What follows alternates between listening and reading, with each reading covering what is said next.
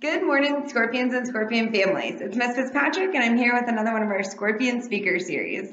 Today, I'm here with Miss Joanna Perez. Hi. And she is a small business owner here in the Valley, and her beautiful daughter is here with us too. And today, she's going to tell you a little bit about her small business and her path to getting there.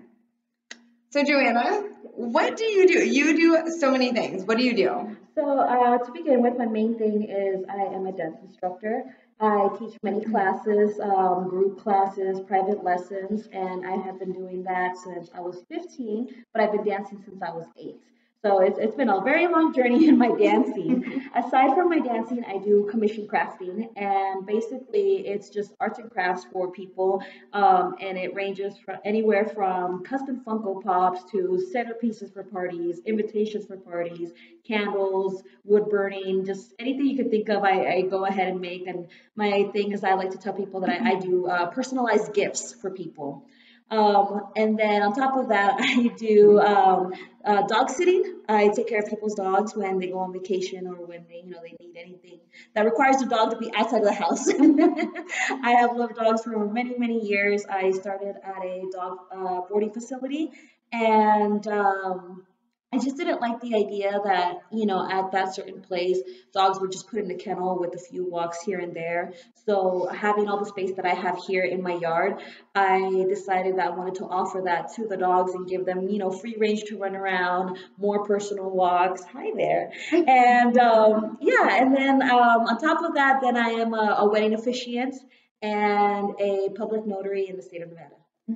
Well, you do so many things. They call her the gal for the gig. You can find her on Instagram and Facebook. And Facebook. So if you need any of the things she's talking about today. Yes. We are in her dance studio right now, as you guys can see the mirror behind us.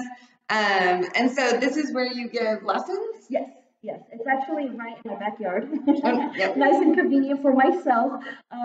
But yeah, just through the experience I had with other studios, I had decided that it was better for me to own my own place and be the boss of my own place, have my own hours.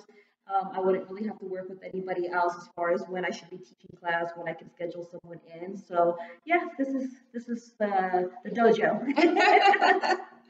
So what was your path getting to where you are now? So I have known that I've been wanting to dance and teach dancing since I was very, very young. My first choreography was actually when I was in 5th grade. And I just got a group of my friends together, and I taught them to dance, and we went on a talent show that way. And I was doing a talent show from 3rd grade all the way up to 6th grade. So it was a lot of talent shows. And by 5th grade, I was like, you know what? I think I want to teach my own thing. And it continued that way. Middle school was talent shows, and high school was like any chance that I can, teach my friends to dance and try to get it, before or after football games. And, after my quinceañera got canceled because my parents got divorced. Oh. Yeah, it sucked. But the light of that was the fact that the friends that I had in my group, they enjoyed the way that I was teaching the dance and enjoyed what I was teaching. So that the following year, when they were turning 15, then I got the chance to teach theirs, and that's basically how my career went. It just started from 15 and just kept going and going. You're never gonna get, it's an endless number of women turning 15. That's true. So you teach quince dances still? Yes. Okay, cool. Yeah, I was actually thinking that this was gonna be my last year teaching, just because one of the biggest things is that, like, the quinceañeras, they're very into the more Mexican genre music, and it's kind of been a repetitive thing for me. I don't feel like I'm able to express myself as a dancer anymore because I'm stuck with the same genres of music, and I can't tell them, this is what I want to teach, because they're the ones paying me. It's a big event, they're paying a lot of money for it, so I got to give them what they want. But at the same time, I don't want to feel like I'm stuck in my own career that I chose, and I want to be able to express myself freely. So I might slow it down this upcoming year. This year I still, I got deposits for some, so I'm kind of, in it until the end, But next year I do plan on offering more group classes where I can go ahead and express my creativity more with my dance. That's awesome. You have such a positive outlook. Thank you. And, you know, it's like you take something that, you know, something that went wrong and then you turn around into something that's really positive. And that's such an important aspect to have, like, a life that where you grow Yeah. and that you're proud of. Yeah, Right? absolutely. It's just, you know, there's no time to stay negative. It takes a lot of energy from you as well. So the best thing you do is, you know, convert it into a positive thing and, you know, keep going from there. Mm-hmm.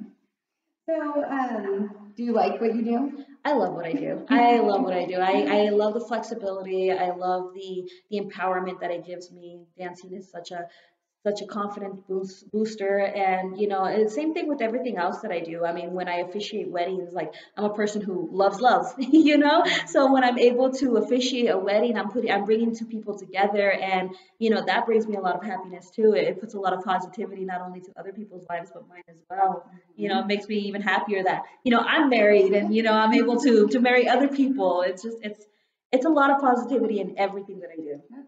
Yeah.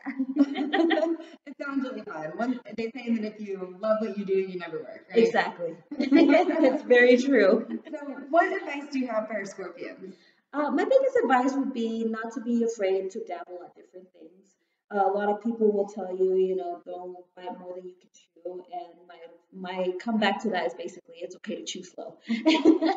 I found myself, you know, making a lot of money at a really young age, and I found that that didn't make me happy at all. So I went back to the things that I loved and realized, you know, I had extra time to do more of the things that I loved, and if I could make money off of it, why not?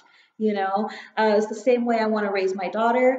Yeah, I want to teach her that, you know, she is able to try whatever she wants. Most parents say, you know, oh, they're only going to do it for 2 days, 2 weeks, you know, and then they're going to quit. That's okay. You know, if as long as you try it, you never know until you try. Exactly, exactly. And you are going to be on campus today at the basketball court. Yes. What can our Scorpions expect? You guys can expect a fun dance lesson, and the way that I teach dance lessons is not your typical hype dancing that you see on TikTok, Instagram, or Facebook. What I teach is what you see in underground events where battles happen, where you guys don't necessarily have things choreographed, you're just pulling things out of your head. So I'm basically teaching you a certain technique today for dance, and I'm also going to be teaching you the certain type of genre that it goes to, but how you can convert that dance into other genres that you like. Well, that sounds super fun. Yes. I'm a terrible dancer, but I will be out there. So if anyone wants to battle me or Joanna, probably, probably a better bet. We would love to see you out on the basketball courts. So thank you for being here with us today. Thank you for having me. I'm so excited to meet all of you guys and share what I love to do with you. All right, Scorpions, I hope you have a wonderful day.